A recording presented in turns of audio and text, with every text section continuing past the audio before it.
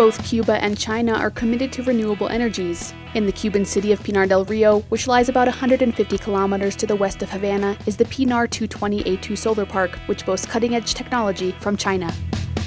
The facility has more than 15,000 solar panels that were manufactured by Yingli, a Chinese company based in Hebei province. Este parque comenzó a funcionar en febrero del 2018. Bueno, fue una colaboración del pueblo chino con nuestro país. O sea, fue totalmente gratis, una ayuda que nos hicieron a nuestro país con inversión china.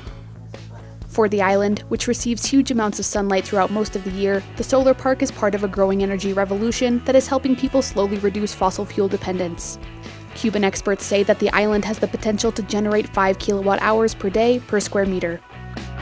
Este parque ha generado hasta la fecha, desde que comenzó a funcionar en febrero de 2018, 10.800 megawatt-hora. O sea, teniendo un ahorro de 2.800 toneladas de combustible, y no solo el combustible que se ha ahorrado, sino que se ha dejado de desprender hacia el medio ambiente 9.75 toneladas de CO2. The facility employs 18 people responsible for operating, maintaining, and safeguarding the park.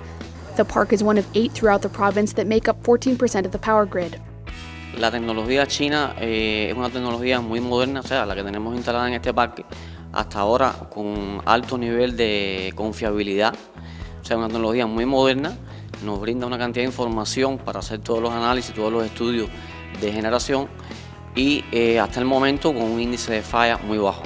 Una tecnología de muy buena calidad. As part of a national environmental program that will culminate in 2030, Pinar del Rio has identified 25 areas for the construction of other photovoltaic parks, which are expected to generate a total of 109 megawatt-hours.